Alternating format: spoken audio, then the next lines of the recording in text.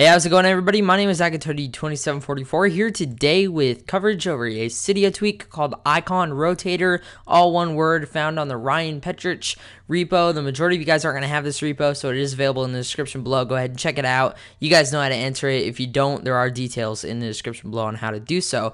So as you can see, it does stuff similar to SB Rotator, but one of the things that I don't like about SB Rotator, if you guys have heard of it, it's a fairly popular Cydia tweak, is that it kind of messes up everything.